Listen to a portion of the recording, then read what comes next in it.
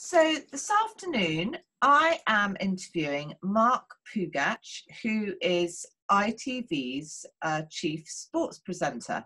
Good afternoon, Mark. Hello, Panda. Thank you very much for talking to me today. How are you? I'm absolutely fine, thank you. I think in these weird and mad days, I think the most important thing is to keep yourself healthy and your family healthy, and keep the pressure off the NHS and do everything that we can just to get through this, and just as importantly, keep everybody's mental health in a good state as well, particularly the kids who are minor university and leaving university age, and it's quite a demand on them. So I think that's the most important thing. Definitely, I think it is. It's tough on the children, definitely. So Mark, how did your broadcasting career start and grow? Well, I'm probably like a lot of boys and girls over the years, and probably still today, obsessed by sport. And you probably think when you're about 10 or 11, well, I'm going to play for England. I'm going to open the batting for England or play up front for England. And then when you get to 12, you realise that's not going to happen because there's a distinct lack of ability that go along with that.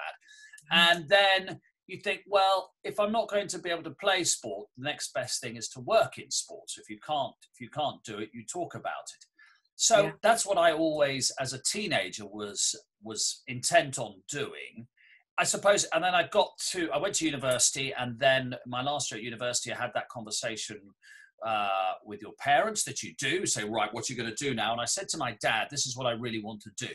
My dad worked in the city, and his dad worked in the city, although it wasn't quite as as sort of establishment as that, because my surname is Ukrainian. My grandfather was born in Ukraine, raised in Paris, came to London as a teenager. So it was slightly different. He wasn't sort of a traditional Englishman, far from it. I didn't know him, sadly. So my dad said, no, if that's what you want to do, go for it, but you have to completely commit to this. So after university, I went and did a radio degree, a sort of postgraduate degree in London. There are lots of courses around the country that do that. And then I started at the bottom. I literally started at the bottom, working in local radio in London, worked in local radio in Chelmsford. And I suppose the football analogy is that you're playing for Aldershot, and you hope that Arsenal see you, and that you get to the top at Aldershot, and then Arsenal sign you, and you go back into the reserves at Arsenal, and then you make your way through the first team there. So I went to 5 Live, at BBC Radio 5 Live, as it started, basically in 1994, and joined the bottom, and then worked my way up from there. So it's a traditional route. Obviously, if you're a sportsman or woman, there's a different route. You can sort of jump all that hurdle. But for those of us who aren't going to play for England, that is the route. And it's still it is the route. And it's the best route in many ways, because you learn so much. So much. Yeah, absolutely. I think it's definitely the right route. And Mark, who were your sports presenter heroes? Do you have any that you know? I grew up in the 70s and 80s, so people like Des Lynam, whom I'm very lucky to have followed in 2 separate jobs now at Radio 5 and at ITV. People like that. Yes. Richie Benno, because I'm a cricket nut, and Richie Benno on the television doing the cricket. Barry Davis, who was a football commentator, I absolutely loved his rather acerbic take on things. But I would watch everybody, and I still do. I'd watch everybody. And I would always make a mental note of what I liked and what I thought worked and what I thought didn't, and go, I like that. And I still do that today, Panda. I'll watch television. Doesn't matter that I'm in my 50s. I'll watch somebody who's just starting out and go, I like the way they do that, because you never stop learning. And that's not just a sort of cliche. It's a truism. And you're never too old to learn. And you can always learn something from somebody else, just as much as you can learn what you don't like as what you do like. And that's what I did. And I think that's really instructive. It also keeps me... That sort of attitude keeps me fresh, it keeps me young. I hope it keeps me relevant, because, we live in a world today which is so changing so quickly. You do not want to be a relic or a dinosaur. People go, well, he's out of touch now. He's running his race. So I find that approach, completely. It really helps. Yeah. So my husband tells me you're pretty handy on the football field. And your husband's a very kind man, Ollie. He's a very kind man. He's a very good striker, your husband. We played up front together a lot on the football pitch. Oh, really? Yes, we did. Well, in our 20s. He'll be very happy to hear that. Yes. I know you captained your school cricket team and stuff. Was it your dream, do you think, to play professionally? Well, it would have been my dream, but I knew it wasn't going to happen, and that's fine. I mean, I think what would have been worse would have been good enough so that you think you might make a professional, and then not. Much better to be in my category, which is, a perfectly decent school and club player, always want to play football, always want to play cricket. But no, it's never going to go any further than that. But still play the game. And now I play golf and tennis and, and all that. Play the game for the love of the game. Although I've just got injured again playing football last weekend. Pulled my hamstring again. I pulled my hamstring yet again. It may be the time has come to throw the boots away. It's going to be a hard. It's going to be a hard decision. But I think just to. I also think, and no one will disabuse me of this, that if you play the game that you then talk about for a living, you have an innate understanding of that game, and it's still the same game. Whether it's Arsenal v Man United or me playing in the Village, it's still the same game. Obviously, the skill level's far higher, and the tactics are probably a bit more complex. But it's the same game, and instinctively you understand what's going on. And cricket's quite a complex game. I love cricket, so I understand instinctively what's going on. I really feel that helps. So and I say to everybody, play the game as long as you can. I mean, I didn't play as much as I wanted to in my 20s and 30s football for the simple reason I was working every Saturday. And then it was difficult, and I had a young family then to go and play football on the Sunday. I felt that was unfair on them. So, listen, that's no big deal. But Ollie's very kind, and we had a lot of fun. We used to play on Monday nights in London. Yes, before you had kids, but mine were little. Yeah, it was a lot of fun. It's great. And now I see my son doing it. It's great for fitness, really good for mental health, which is so important at the moment. So I would, anybody play. And I say to my son now, play as long as you can. Yeah, no, I think that's so right, definitely. So Mark, you've been to some of the biggest games and events in the world of sport. What would really stick in your mind? Are there any that stick in your mind? Well, I mean, I could talk to you for an hour about all the ones I've been to. I mean, I've been to 6 Olympic Games. I've been to 5 World Cup footballs. I've been to 3 European Football Championships. I've been to every World Cup, football, rugby, cricket. I've been to 5 Ryder Cups. I've been to Commonwealth Games in Australia and India. I've been to World Boxing title. I mean, I'm incredibly lucky. Yes. I've done it. I've literally done it all. There's barely an event I haven't been to. I suppose what would stick out in my mind, if you ask me for 4 or 5 things, and when I can't sleep at night, I sometimes think, what are the 5 or 6 best things I've been to? You never forget your first. I love London 2012 Olympics, but you never get your first Olympics. Sydney 2000, and I'd spent 9 months in Sydney as a 19-year-old, so I love the city. That was mind-blowingly exciting to go to Sydney. I've been on 3 Ashes tours down under in Australia. England won in 2010-11. That was off the scale exciting. To go to a football World Cup final, if you're a football fan like I am, like your husband is, I've been to 4 of those. Any World Cup final, I still do. And I hope this never changes, have that sort of childish excitement and privilege about going. I mean, I presented the Rugby World Cup final from Tokyo live on ITV in November. I mean, goodness knows if I would have enjoyed it even more if I realised what was coming. And even though England lost, it was a phenomenal occasion. And I was walking along the touchline before the game thinking, this is why you do the job. So make sure you still transmit that sense of excitement and privilege, but make sure that you're editorially and journalistically rigorous at the same time. So I mean, I could pick out any of those. Would be Grand National. I love the Grand. I was there when Tony McCoy, and I know Tony McCoy, and I know you've interviewed him. I know Tony well. When he won the Grand National in 2011, that was an incredible, very emotional afternoon. I was talking about it earlier today with somebody. One of the most emotional afternoons of my working career, because I knew him well. I knew what it meant. So all those sorts of events are, Six Nations. The Six Nations Rugby Championships, brilliant. Being in Cardiff when they shut the roof of the Principality Stadium there's nowhere like it in rugby or football in the world than Cardiff when they get going.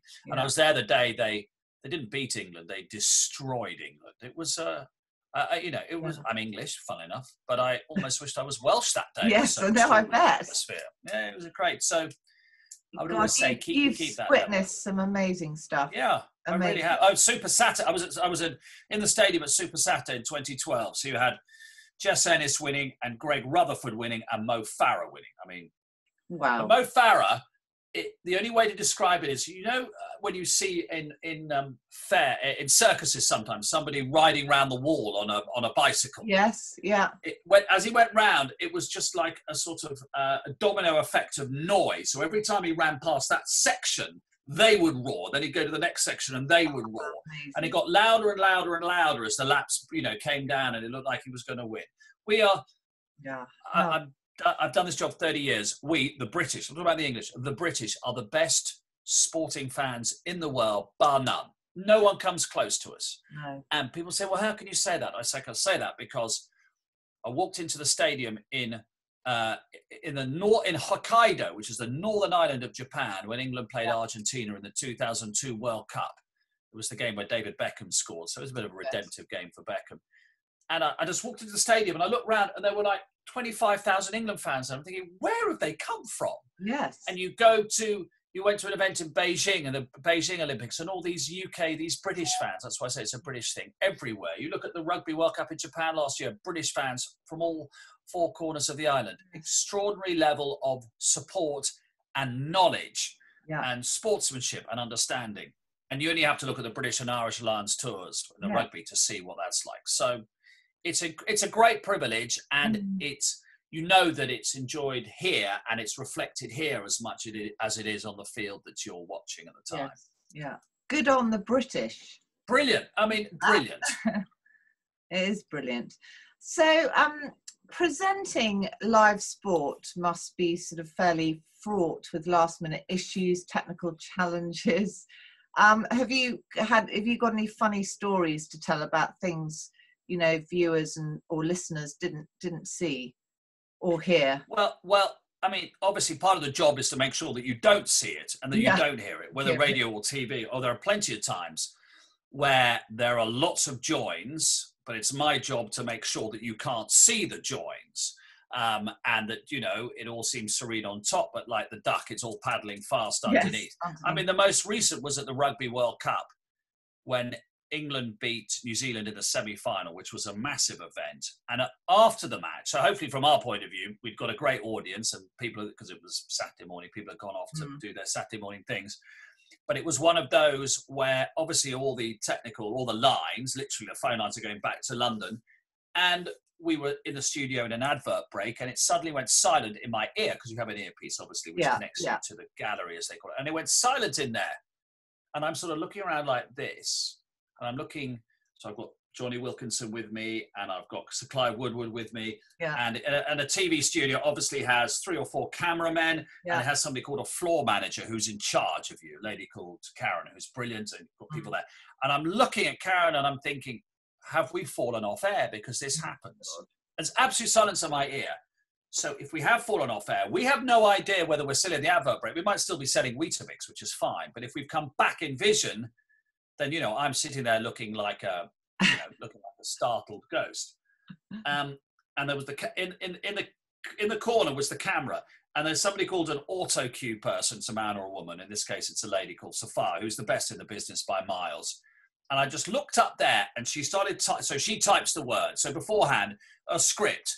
I agree on the script. I do the script. I give her the script. She types it up. So I know what I'm doing. You don't need it that much, but you need a bit. Anyway, she started typing. Keep talking. We've lost we've lost the link to London.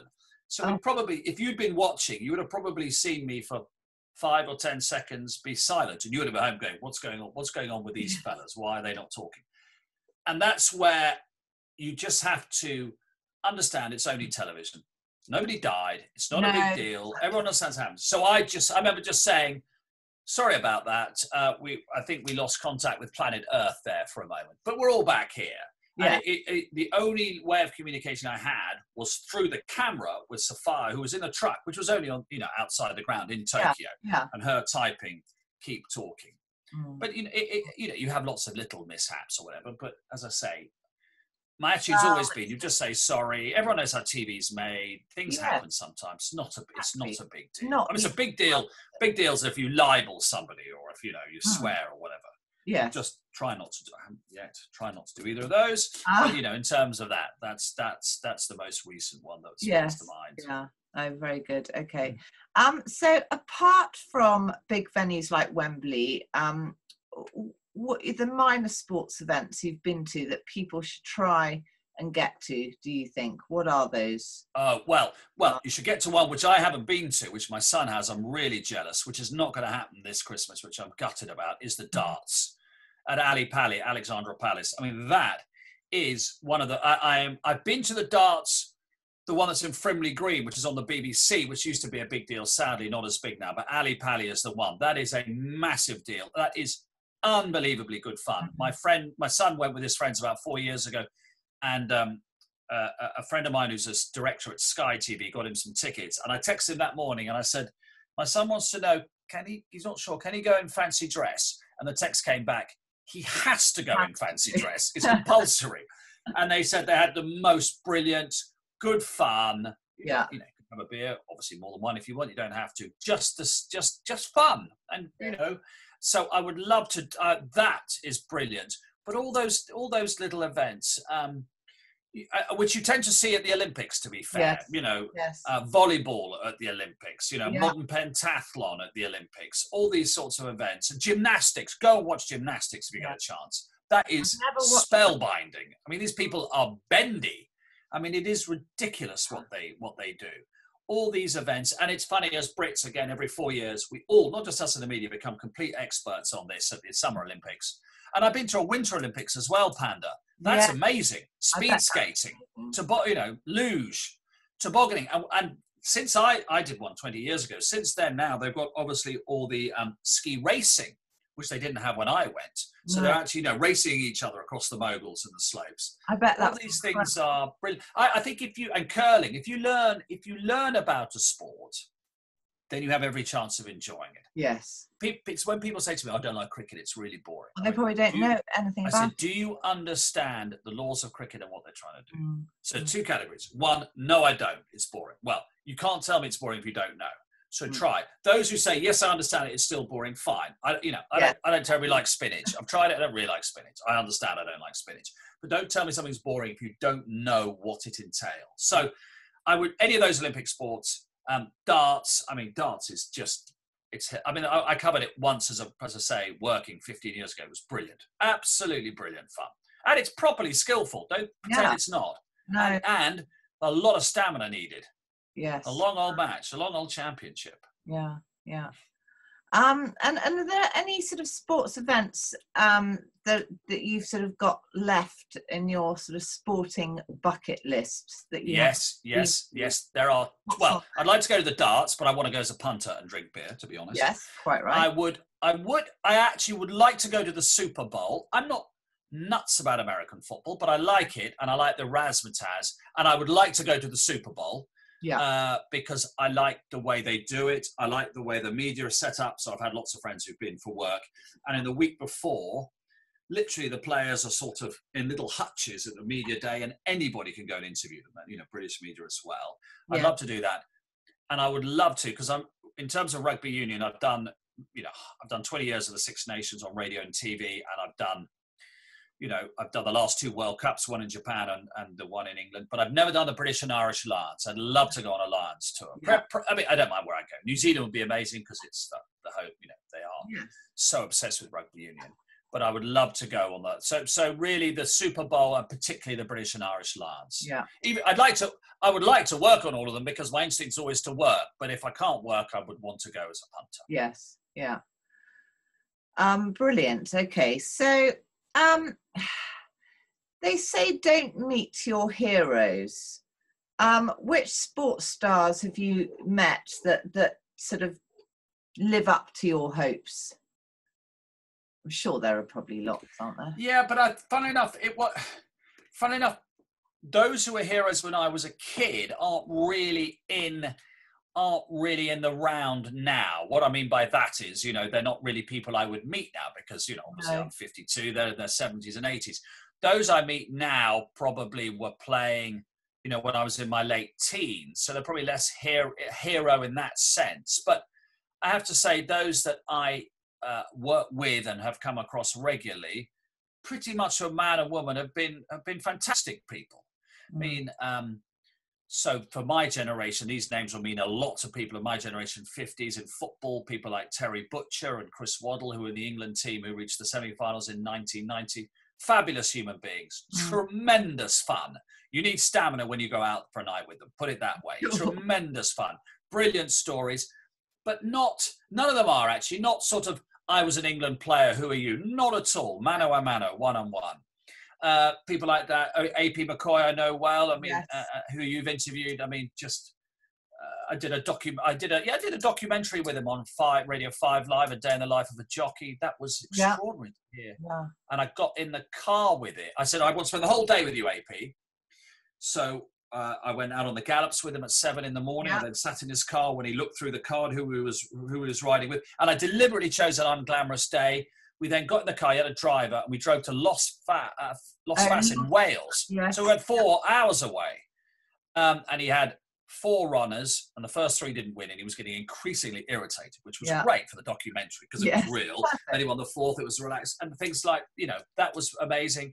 I mean, in rugby, I worked with Rob Andrew in the early days, Matt Dawson, now Johnny Wilkinson, Clive Woodward, who've done it all, won the ultimate. I have to say, I suppose less heroes in a way, but I was more in my late teens, early 20s. Just people with a lot to say and a lot to offer, but always but none of them in a condescending or patronising manner of who are you. And then people like Ian Wright and Lee Dixon I work with now on ITV, and Roy Keane. I'm going to tell you something, Panda, about Roy Keane. And people want to, if they're watching this on video, will want to wind this bit back or reread it. He is one of the funniest people I've ever met. He has got the driest, funniest wit I've ever met, or what people I've ever met. He genuinely has. He's a fantastic individual. He really is. I mean, don't ask him a stupid question, but I know a lot of people I don't want to ask a stupid question to. No. People like that, it's great. And when you work with these people, because they're all slightly different, they all demand a different skill from me as a presenter. So if I'm sitting in a room if I'm sitting in a studio with Ian Wright and Roy Keane, I have to ask a different question to them and approach them differently to elicit from them the best answer for you, the viewer. Same with Johnny Wilkinson and Clive Woodward. That's what I have to do. In cricket, I've worked a lot with Michael Vaughan, Alex Stewart, Geoffrey Boycott as well. You have to, it's part of the skill and the training and the knowledge that I have of these people and these sports. I have to know how to approach them all differently. You can't have a one-size-fits-all with all of them. To get the best. My job, Graham Norton said, if it's good enough for Graham Norton, it's good enough for me. Graham Norton said, I am the waiter, and it is my job to bring these people to you, the public, in the best possible light and the best possible way. And that demands of me a different approach to each of them. Maybe 3 people in the studio, a slightly different approach to all 3. That's part of my job. My job's not just to ask the questions and listen to the count. No. It's to elicit the best conversation from them, and that's what the skill involves by understanding their different characteristics. What makes them tick. Does that make sense? Yeah, it does. Totally. So, Mark, you were controversially let go, as it were, by BBC 5 Live last year. Was it last year? Yes, it was the end of last year. Yes, yes. Where you had? Oh my goodness, I'm so sorry. That's all right. Is that a child? No. Yeah. Sorry, I thought it was on silent. Right, it's on silent. Right. Anyway, you wouldn't get away with that in a TV studio, Panda. You'd be in terrible trouble. I need a lot more practice. Aaron, the floor manager, will be looking at you now. Not good. Sorry about that. It's all right. Don't worry. Okay, so sorry. You were let go by BBC 5 Live last year, where you presented since 1994. What do you think? How was it handled? Do you think, looking back? That's a very, very good question. My experience, not just of me, but of working in the media, is that big corporations, by and large, are pathologically incapable of handling exits which can be completely justified in a sort of respectful, dignified way. They always make a hash of it, and they made a hash of it. But none of that will detract from the experience I had there, the affection I had there, and certainly doesn't alter at all the friendships I made. The friendships there are rock solid. Nothing's going to ever detract from that, because I work with the best people at both sides of the microphone, and I'd go over the top for them. They could have handled it better. What they did was complete. I mean, I'm self-employed. I'm a freelance. I have a contract. It runs out. Anybody's completely justified to say, you've run your race, we want to go in a different direction. That's absolutely fine. It just wouldn't have taken very much to have done it in a more dignified, a more dignified way. But I hold no grudge. How could I hold a grudge? All those events that I named to you that I've been to was under their banner, and I absolutely loved it. And I was incredibly proud to work for them for as long as I did, and to present. I presented the Saturday afternoon program for 16 years. I mean, long time. That's the longest in radio history. That's longer than Eamon Holmes. That's longer than Des Lynam. That's longer than Jim Rosenthal. 16 years I did that, and that's something I'm astonishingly proud of. So they made a mess of the end. It doesn't. Genuinely, I'm not just saying it doesn't matter. It doesn't matter a row of beans now. I mean, if management could learn a different way of dealing with these things. But the point is, the people I work with were and are phenomenal, and we're all still mates. We have a WhatsApp group and all that. And well, that's good. And that's photograph. Yeah, that's all. And that's honestly, that's all that matters. That's all that matters. I had a brilliant time there, and it came to a natural end because I was doing more and more television. And in the end, I couldn't ride two horses, and I knew that.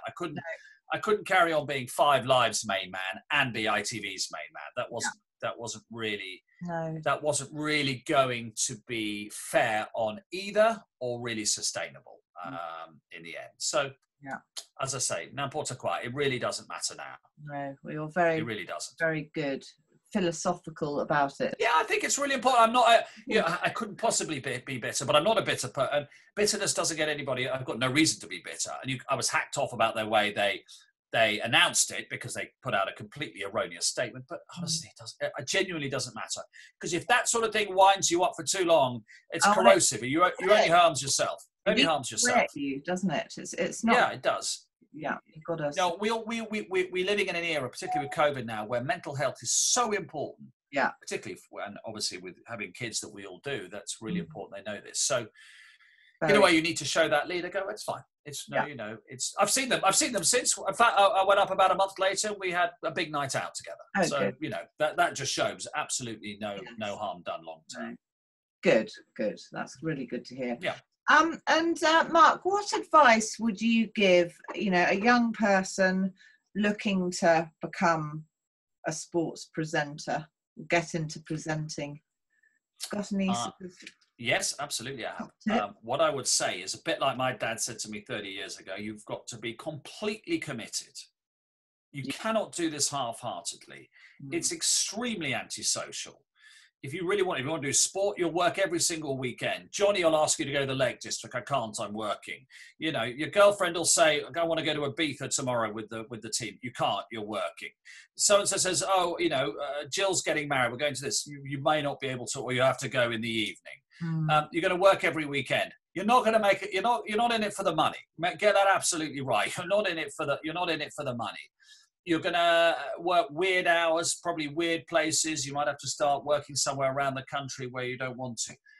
But as long as you are completely committed, it is an incredibly rewarding and fun job. It really is. I mean, all the places I must have been to over 50 countries, 60 countries probably doing this. And standing on the touchline in Tokyo, sure, there was some pressure. It's the Rugby World Cup final. But it was, for me, I'm like, this is why I do it. And I will do it to the best of my ability. The other thing I would say, which is really important, is, and as I still do now, watch lots of people, listen to lots of people, read lots of people, decide what you like and what you don't like. That was really good. Why did they do it that way? Oh, I like that little verbal trick, or that little trick of photography. That's really clever as well. And be knowledgeable.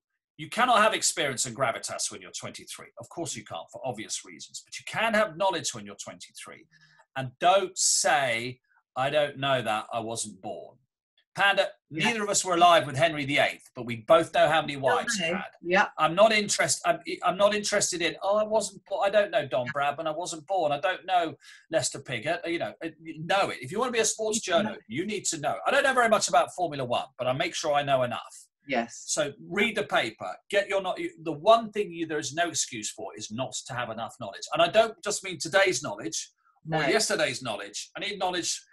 History. Because if you have knowledge of 15, 20 years ago, you can put into context what happens today in relation to what happened 15, 20 years ago. Yeah. So be dedicated, be curious, be nosy, read up, learn your stuff. Yes. Be humble. And two more things. So I've given you a lot there. No, you need a very, very thick skin. Not everything goes your way. I promise you, not even at my stage now. I took a bash the other day, a job I really enjoyed got taken away from me. That was really hard. I found that really difficult.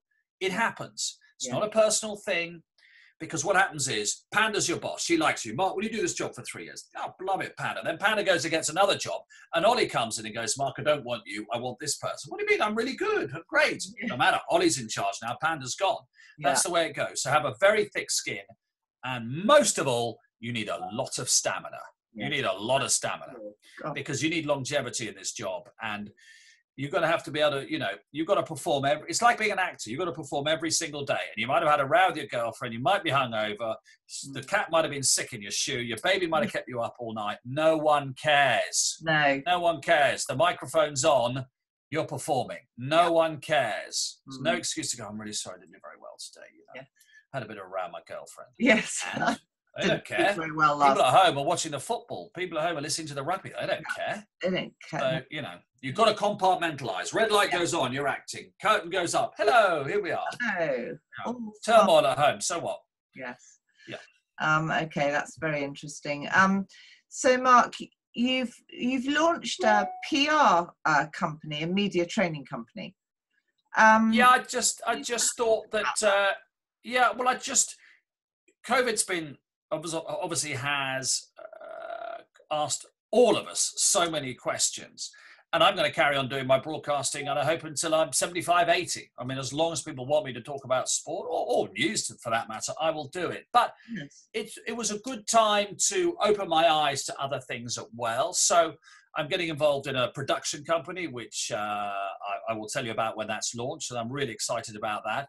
And then a neighbour of mine who I've known for 15 years runs a very successful PR company, and he said to me, I'd like to start an offshoot with you where we provide media consultancy, media training, brand management, and PR advice to people. So we've got one client already. We're talking to 3 others, and it's just a way, if you like, of running a couple of things in parallel. I mean, my broadcasting is still obviously the main plank of what I do, but with his experience of training and running a very successful PR company, and obviously my experience of the media and what it takes to come across well on the media and the media skills necessary to get your message across, and particularly your brand. That's the thing, Panda. I mean, you've got a brand in Grapevine. Brands are really, people are used to a brand with an entity, but if you're a sports person, there's a brand in you as a sports person, and that brand is going to sustain you far beyond your sports career. So we want to work with people to help them get their brand, as it were, established while they're a sports person, so that when they retire, people will go, well, I know so-and-so, this is what they stand for, this is how they come across, this is how they are.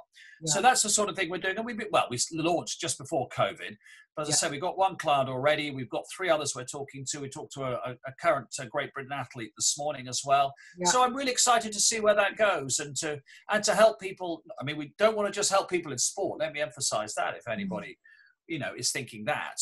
We're very, very keen in that media consultancy, brand PR world. There's a lot that we can do to get people's message across and to make sure that their brand is well established for the long term. Yeah, very good, very good. That's very exciting. It's really interesting to do something else, take me out of my comfort zone, because the other thing is, I remember somebody saying to me when I've been in radio for a long time, someone said, do you want to go into TV? And I went, yeah, because I want to challenge myself. I think somebody once said to me, the easiest thing in the world is to say no. In other words, I'm good at this, I'm staying here. DJ Chris Evans, said it very well when he left Radio 2 and went to Virgin. He said, I climbed the mountain. The view up here is great, but there's another mountain over there, and I wonder what it's like to climb that mountain. Yeah. So, you know, I climbed the radio mountain. That was brilliant. Now I'm up climbing a TV mountain. That's great. But I look at this PR media training mountain and go, I want to have a go at that. I'm having a look at the production mountain. I go, I want to have a go at that. And it's really good. It keeps me fresh, keeps me relevant, keeps me driven. I mean, I get it from my mother, to be honest, Panda. You know, my wife calls it Protestant work ethic. I just, you know, I've been given an opportunity here. Yes. And I probably owe it to my parents, to my upbringing, to the chances I had not to leave anything out there. In football terms, you know, when there's the FA Cup final, you hear the manager go, don't leave anything out there, give it everything. That's how I feel about it. I owe it to them to give it everything, now in more than one discipline. Yeah. Good on you. It's brilliant. Really good. And God, it must have been pretty tough.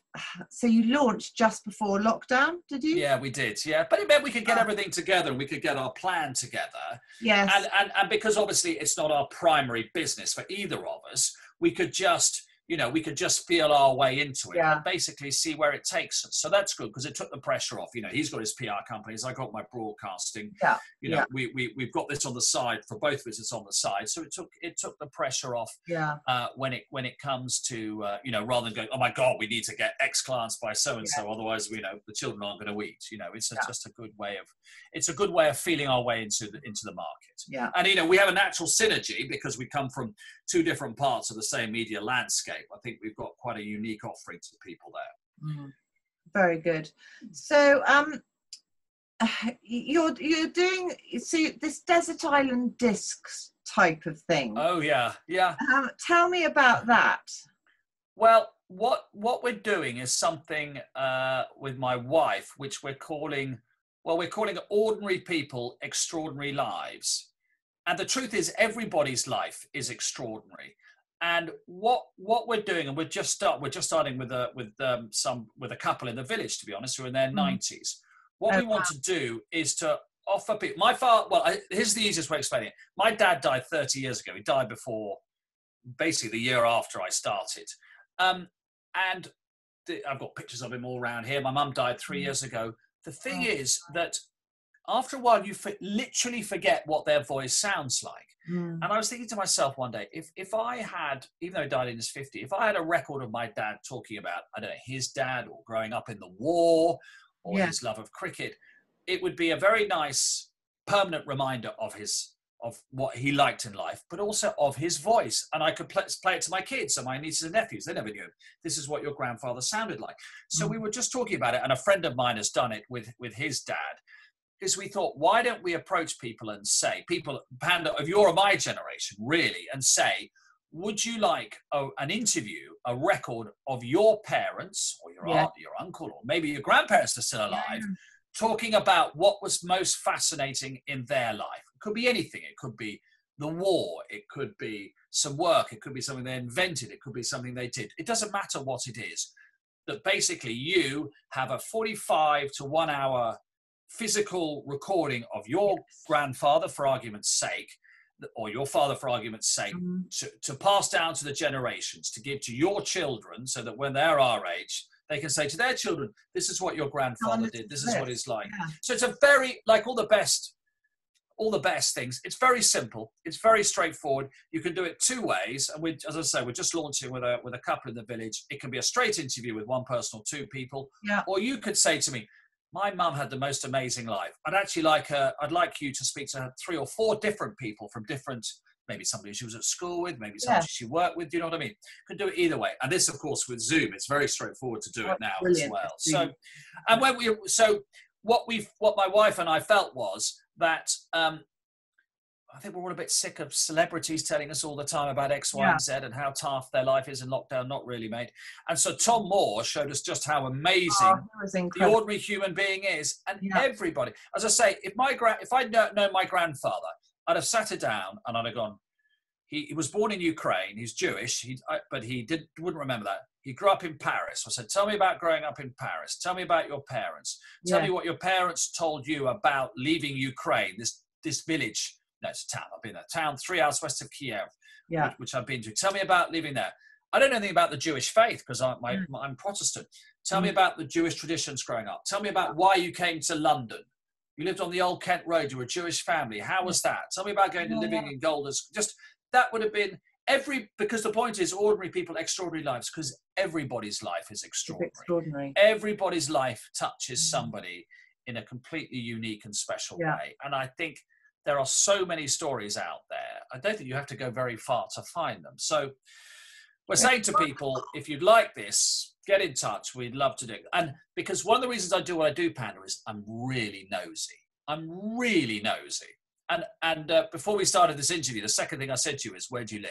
I'm absolutely fascinated where people live. I want to know where they live. I want to know how many children they got, where they live, what makes them tick. I love all that sort of stuff. Everybody's got something to say. Well, and of course, by the time they're that age, a lot of people have got grandchildren with them, mate, and they go, oh, so the couple here, they went, oh, our granddaughter, she's an amazing poet and she does this. I go, really, that's great. What's her interest? What drives her? So, again, it goes back to those saying COVID, the diversification with the PR firm, the production company, and ordinary people, extraordinary lives. I'm really excited to see what's out there, what stories are out there. Yeah, there are 60 million of us in this country. There are plenty of stories out there. Loads of stories out there. Yeah. I'm sure there'll be a lot more stories to tell after this year as well. Oh, won't they just? Won't they? But so lovely to be able to hear, hear the voices, the recording the voices. My father died in 1991. He was only 57, which is he missed everything, which is a great personal shame. That nothing I can do about that. His aunt was so my grandfather's sister. So his aunt, they were the Ukrainian family who went to Paris. Yeah. After my father died, so we were the only relatives left. I went to see her. She lived in North London. I went to see her in a flat. And I said, tell me everything you know about the family in Ukraine and how they got here and everything. And she told me, and I wrote it all down. But of course, I look back on it now and I should have recorded it all. Yeah. I should have today it's easier. You can do broadcast quality on these. Yeah. I could have told her. I could have recorded it all. And that would have been great. But, she told me all the stories. I mean, one of my ambitions in life still is to